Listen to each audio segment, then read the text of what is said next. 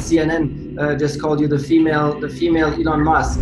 The secret behind Energica and probably behind Tesla as well is that we all have a big passion for what we're doing. To pioneer the high-performance electric motorbikes in that way and to supply the whole Moto E is really impressive. So, and I've ridden your bike and it's spectacular. I'm not scared because nobody did it before. I'm sure that if we put our passion and our technology and our brains in this, we can do this.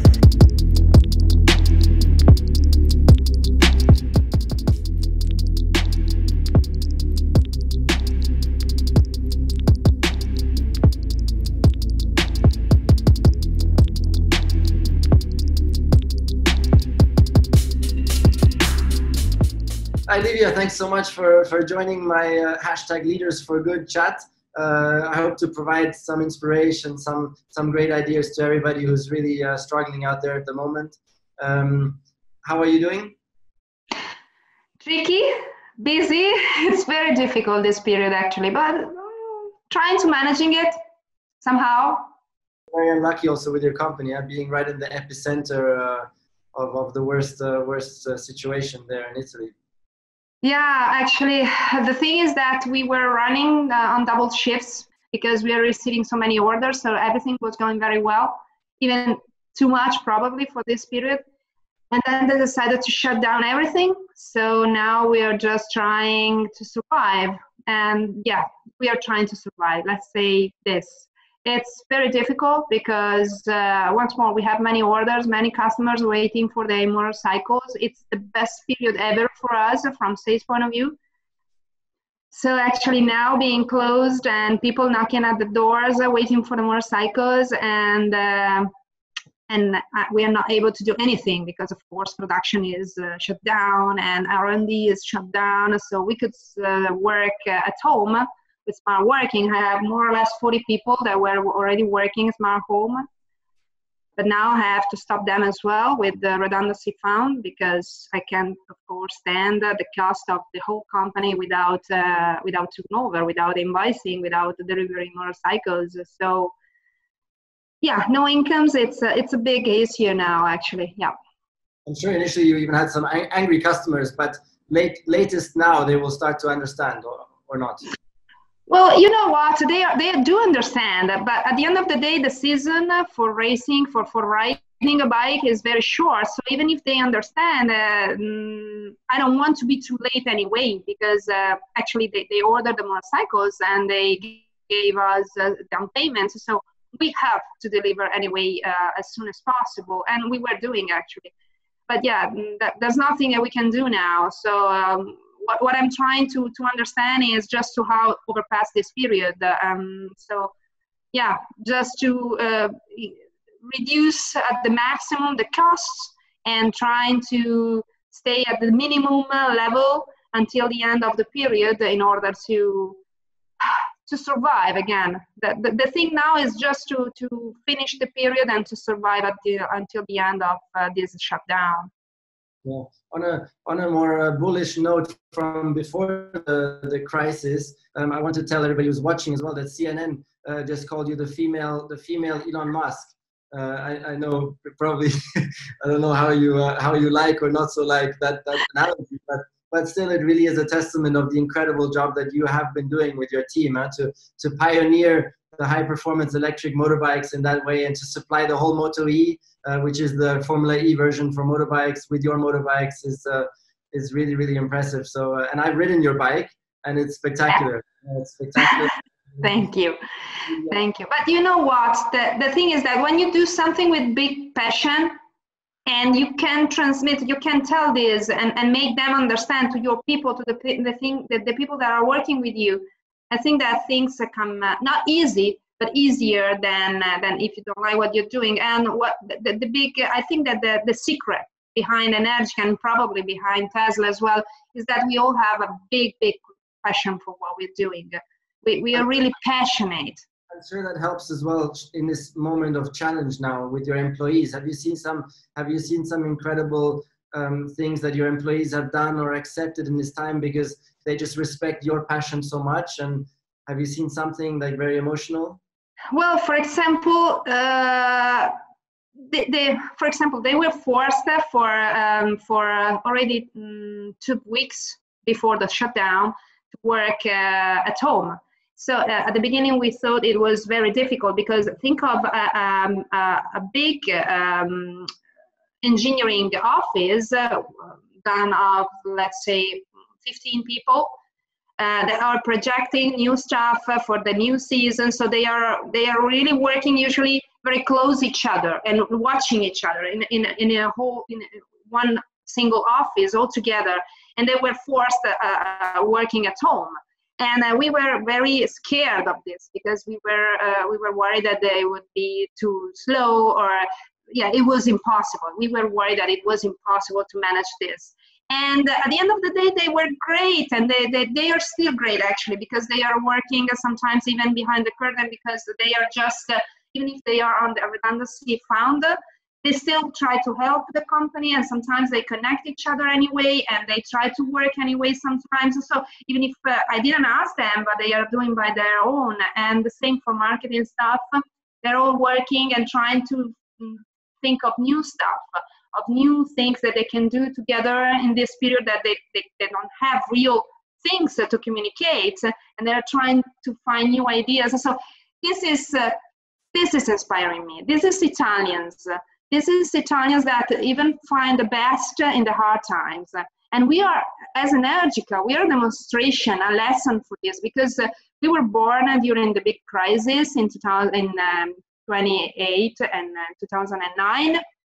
And we are exactly the lesson that we learned. We were born when the company, the family companies were in a very difficult period, very similar to this one. And we decided to do something completely different. And Energica was born. And here we're trying to do the same. So even if this is maybe the hardest period in our life, in our working life for Energica, we're trying to find the best of this period as well, and to use it somehow to do something different. And not only are you like a CEO of a tech pioneering company, but you're also a mom at the same time. So it's like double intense. I have 2 kids here at home at the moment, and so I really have a little bit of an understanding. How are you managing that? Is there any tips for all the other moms who are working at home and also having children to take care of? Yes, and now in this moment, the baby is like closed in another room together with the dog. And because I told them, you have to stay silent, because now I really need silence. But yes, it's very difficult because, yes, the father, we are working all together, and he is working a lot as well together with me. And so we are both working at home. And of course, we had to ask the nanny not to come anymore because it was not feasible for many reasons. And so we have to take care of the house, of the baby, of the dog, of the job that we continuously work anyway. So yes, it's very difficult, but at the same time, it's nice because, for example, we are never at home at lunchtime. And in this period, we are home all together, eating all together. And this is a nice novelty for us, because I'm cooking for them even at lunchtime, that I never did it. And maybe we are spending not so much time, because we don't have so much time, but let's say 10 minutes all together after the lunchtime, playing in the garden. And we never did this before because it was impossible. I was staying in the company all the day, from the early morning until late at night. So actually now, even if it's short times, it's a high value. So it's not so bad. It's very difficult, but it's not so bad. So your baby is locked away with the dog at the moment. Do you want to take 5 seconds to check that everything's okay? We can make a small... They should be okay, thank you. Because there is also the father with them. So he should be able, in this short period... You've locked the father in there as well. Yes, all together in one room. You have the key. Yes. Yes, you know, it's the only way, because otherwise the one is barking, the other one is crying. It's impossible. Yeah, but nice to see, anyways, that with some such an incredibly challenging time, you're still able to find some positives in spending more time with with your child and your family. That's lovely to see. Yeah. One more thing, I've also read that your mother company, together with you, you're involved in building parts for ventilators in Italy. Can you give us a few details about that? Because obviously that's also a very awesome story. Yeah, I'm very proud of this because there are many claims about this story, because in Italy many other companies try to 3D print these parts, but actually they are very precise. The tolerances are very narrow, and so actually with our professional 3D printing machines, it's easier, it's better. And so we immediately try to make them, but we are modifying now the design. So we are working together, in particular with one hospital close to Milan. It's called the Melzo. It's a small town close to Milan. And we're working together with them in order to change a little the connectors in order to print them better. And actually, it seems that it's working. We are delivering, of course, for free. And you know the Decathlon masks. Okay, we are trying to modify the masks from Decathlon, for to go down in the water. Yes, and we are trying to modify them for the ventilators, and it's working now. Of course, if the first period of experimental period will really give only positive results, will be enough, then we will deliver also to other hospitals. But I want to be really sure that it's really working and not just claiming, because the bad thing I've seen in this period is that a lot of companies are trying to tell that they are doing great stuff, but it's not really working at all, and they are just claiming this. I want to be sure before telling everything that it's really working. I want just to be sure that it's really working, because I'm not here to make a publicity to the company. I'm here to save lives. And so I want to be sure it's really working. So we had just told everybody, because we wanted to be contacted by companies, by hospitals, that we were doing this and we were available to do this. And so I needed to tell to the people. So we told them that, okay, we are here, and now we're working together with one of them in order to deliver it and be sure that it's working. And when it will be working really 100%, then we will start to deliver also to other hospitals. And yeah, if it works, it's a small job. It's not a big one, but at least we are trying to do our part. It's very difficult here in Italy. We have so many dies every day. It's terrible. No, I know. It's really unbelievable. But of course, I think already trying to help is what matters. Huh? I mean, it's such a challenging situation that, of course, not everybody will succeed in helping. But I think trying is already what matters a lot. And I'm always inspired by your sense of purpose now in helping as a company, but also your sense of purpose. And the reason why you started to do an electric motorbike was to take care of the environment as well in the long run. So that's really, really awesome every time to see that. And thank you very much for the talk. I really wish that you managed to overcome this challenging time in the best possible way as a family, health-wise, and then of course at your business as well. And that at the end of the year, you can have many, many happy customers receive all those motorbikes that they want to receive and ride. And I'm sure they're so passionate about what you do that they will be riding through the winter, even though it's a seasonal bike.